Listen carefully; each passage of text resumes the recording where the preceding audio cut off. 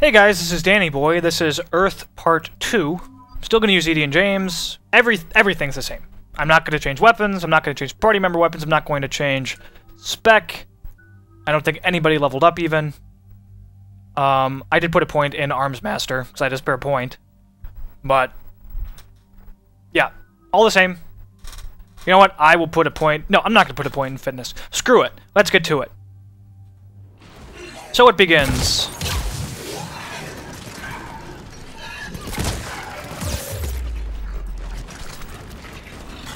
So, let's see. Final thoughts on the Infiltrator? I think I've already talked about that to a good extent. Oh, no wonder. I was wondering, why didn't that last guy detonate and explode and take extra damage? Because I don't have cryo ammo on right now. James just died. That was weird. Weird. I was paused and it didn't unpause. Oh, stay right there, stay right there, stay right there. Oh, there's even two. Come on, one of you, come on.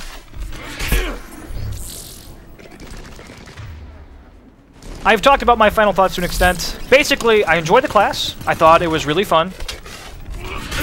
I did get a little bored there eventually, but all in all, I can do this all day, you idiots. Come back, come back!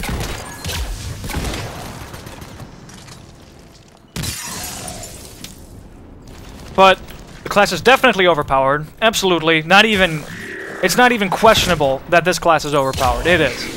It is incredibly flexible, incredibly good in pretty much any situation.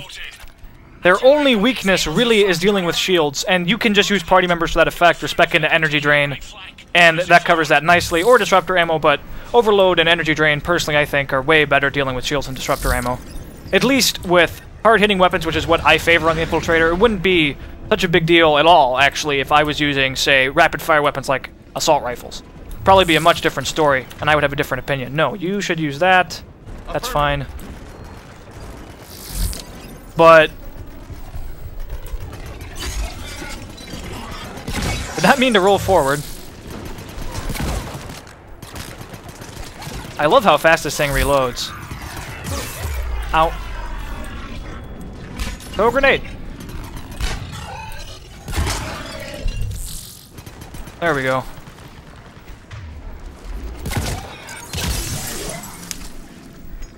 I hate the cheese. I hate how cheesy this class can be. Really annoys me that it's possible. And the thing is, though, a lot of the things I did could be done in other classes if you just use combinations properly, use powers to help you get through, and just run really quick and don't get stuck behind cover and knock at enemies and whatever. But it's made incredibly trivial on the Infiltrator because you can just cloak and that's that. Oh yeah, I forgot. I have Sabotage. Use Sabotage. Is he immune to Sabotage? I think he might be. It won't work. That's okay. Grenade. It was a lot farther behind me than I realized. There's going to be a Banshee, there's a bunch of cannibals and marauders and whatever. I'm going to kill the Harvester first. The Banshee will probably spawn before I manage to kill the Harvester, though, unfortunately.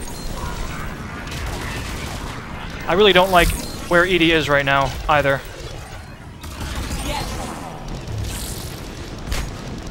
Come on, come on, come on, die. Okay. Just in time. Sorry I didn't look at the explosion. I often will turn away from grenades and harvesters exploding just because it's a waste of my time and I just need to move and change things. That's generally why I do it, just because I need to get into cover or something. Come on, Banshee. I actually don't have much ammo to deal with this Banshee, unfortunately. Okay, I can use tech vulnerability on this Banshee. That's good.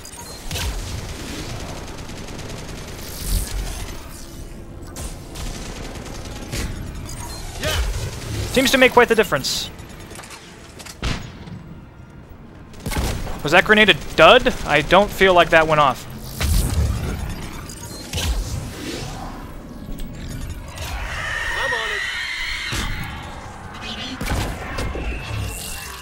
Definitely need to move, though. Ammo! Wonderful.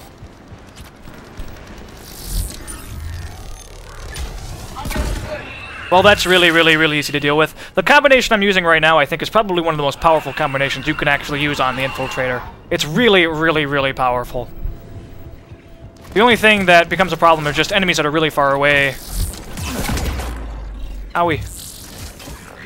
Which can be an issue.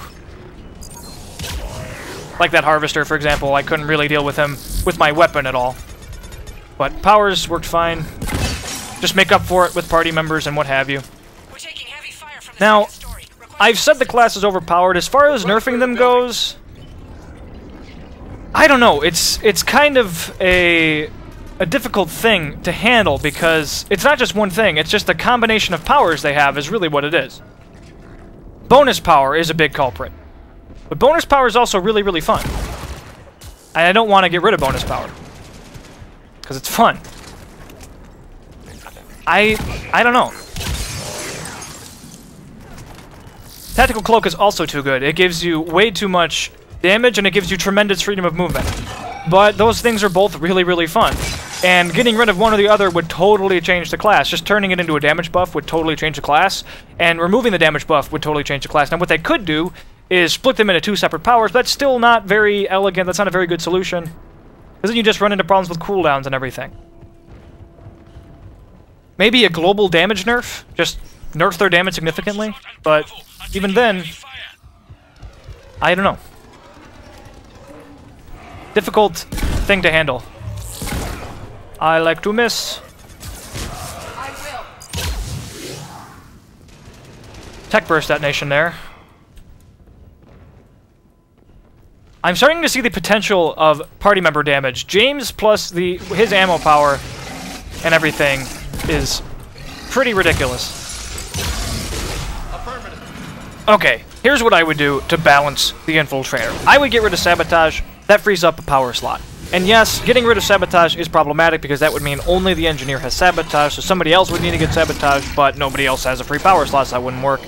But whatever, I think it would be for the greater good. If there's a little asymmetry in how the different classes have their powers, so be it. It wouldn't be a huge deal having Sabotage unique to Engineers anyway, and it's such an amazingly good skill. Infiltrators certainly don't need it. Engineers don't need it, but Infiltrators even more so.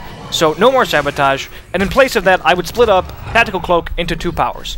One is just Tactical Cloak, and it is as it is now. It is just a movement ability. It gives you freedom of movement, it gives you greater survivability, but that's it. No more damage bonus from Tactical Cloak. Instead, a new power to replace Sabotage would be Assassinate. Assassinate a la Mass Effect 1. It is a damage power, a burst power. It's if you don't know, in Mass Effect 1, it was a power that you use it and your next sniper rifle shot does a lot of damage. So, bring back Assassinate, make it usable with all weapon types. It's just like Cloak is now. You use it and you do a ton of damage on your next shot. So now you've split the power up into two separate powers, and with cooldowns, you need to actually choose between using Cloak and using Assassinate. You have to actually make that choice between survivability and damage. Now this does have a second problem, in that with bonus power on Cloak, you would be able to just spec into bonus power and then use Assassinate anyway, but that still would balance things out to an extent, because you would be choosing between an Assassinate and an Incinerate, or your bonus power, your actual bonus power like Decoy or Energy Drain or whatever. And more so, you could just make it so that you can't use Assassinate with Cloak, even with bonus power, just like you can't use Marksman with the Adrenaline Rush version of bonus power. You can't use Adrenaline Rush and then use Marksman while using Adrenaline Rush. So the same thing for Assassinate with Cloak. Something like that. That's, I guess, what I would do. That's the best solution I can come up with after thinking about it for 5 seconds, because I literally started thinking about this the second I started talking about it in this mission, and that's it. So I guess that's what I would do. Maybe you guys have a lot better solutions than I have. And yes, I realize this is the single-player game and balance doesn't matter, and this would piss off the entire Infi community. More lag. I'm going to pause, I think, and make sure that this lag is gone for good. Okay, hopefully that has settled it. This has definitely been my easiest playthrough by far.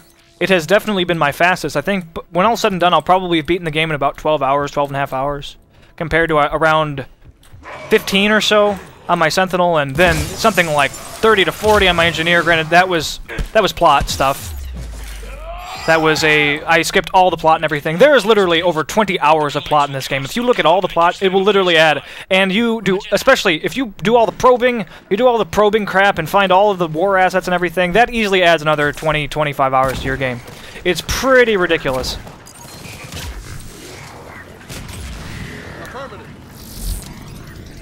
And God, my Vanguard, that was easily a 40-hour playthrough when all was said and done. Kind of want to move forward, but I'm kind of afraid to. James, that was emphatically stupid of you, what you just did.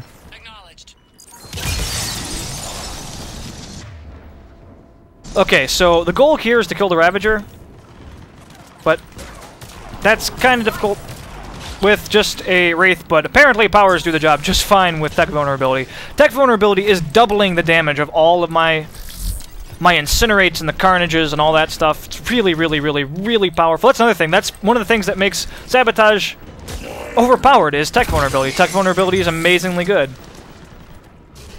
And entirely unnecessary. It's fun. It's fun to kill a brute in a couple of Incinerates. He's already dead. It's fun to kill a brute in about 5 seconds. That's fun, but it's fun because it's overpowered. That's why it's fun.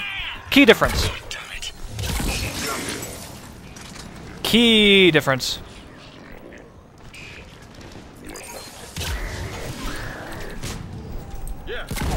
Hello.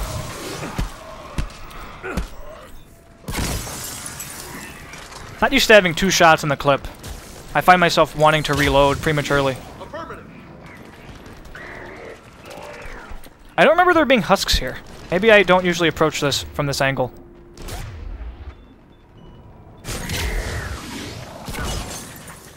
Pretty sure I just saw a grenade.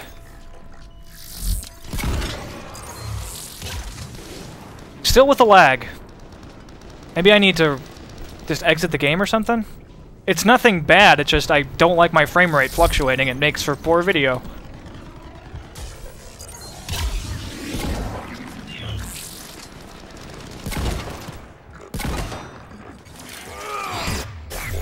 What just happened there?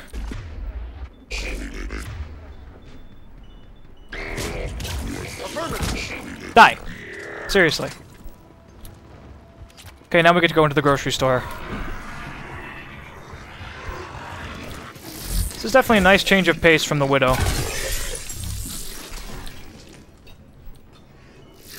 I haven't even really needed to use decoy throughout the entirety of this. Die from burn damage. Apparently their regen can actually out-heal burn damage from an Incinerate. I am spec'ing to 40% extra damage over 8 seconds or so.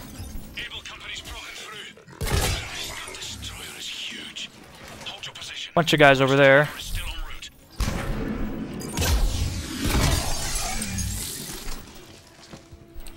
It's a really, really good combination. I wish I could have afforded the Wraith earlier, but I had no desire to do any probing in outer space. No outer space probing. Teehee.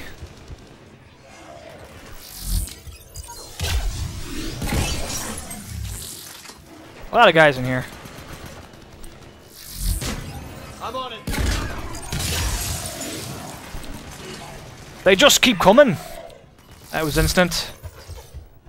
This has got to be one of the most powerful combinations you can just use in the game for party members, for weapons and powers and everything. You bet. Done. Next area. I'm not even really having any trouble with ammo or anything. Get out a decoy.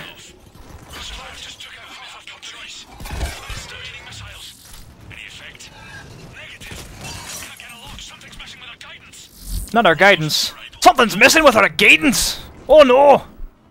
You can also just cheese through this area, by the way. That door is closed, but it's not locked. You can just run through here, click on the door, go through, they all despawn. Easily done. Let's see if I can get a sync kill on this guy. I can! Huzzah!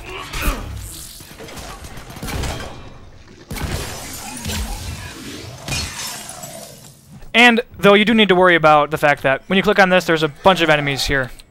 And they all shoot you as soon as the door opens, so you want to take cover.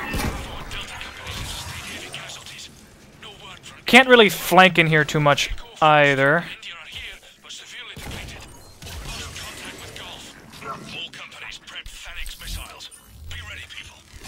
Can try. I missed. It's bad.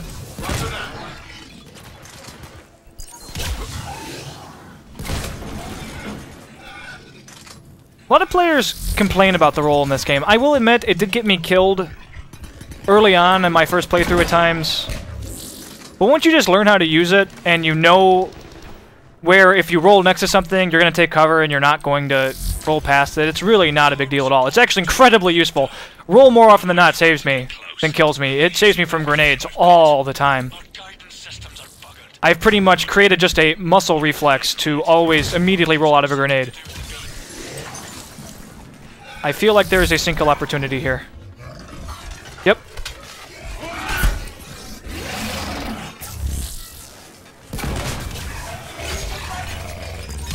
Dear sweet God! That is ridiculous! Unbelievable. I don't think I've ever gone through Earth this quickly before. No deaths so far. Now that I've said that, I'm probably gonna die. We're actually about to approach the finale. All that's left are these brutes.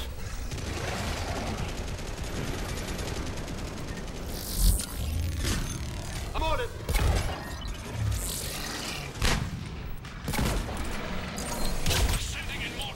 And there they go. Killed them simultaneously. This is ridiculous.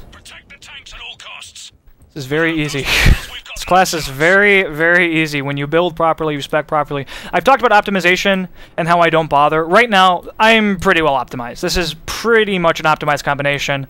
Normally I don't bother, but I haven't tried this before, and I wanted to try it. To be honest, I really wanted to use the Wraith on this class, and this is just the build that I came up with to go with it. And I'm making up for the fact that I have lower operations mastery even with my Rosenkopf stuff. I have pieces to give me headshot damage, I have Cryo Blast, I have Incinerate Spec to go with Cryo ammo, and bonus power, and decoy, and even my party members. It's just everything is... It's not perfect, I'm not going to say it's perfect, but it's damn close. Close. Okay, I'm going to skip to the finale. In fact, I think we're going to start up a new episode. So thanks guys for watching, stay tuned for more. Please like the video if you enjoyed it, please sub if you'd like to see more Mass Effect 3, and leave comments and feedback, and I will get back to you. And, yeah, next is going to be the finale, the survival portion of this mission. Have a good one.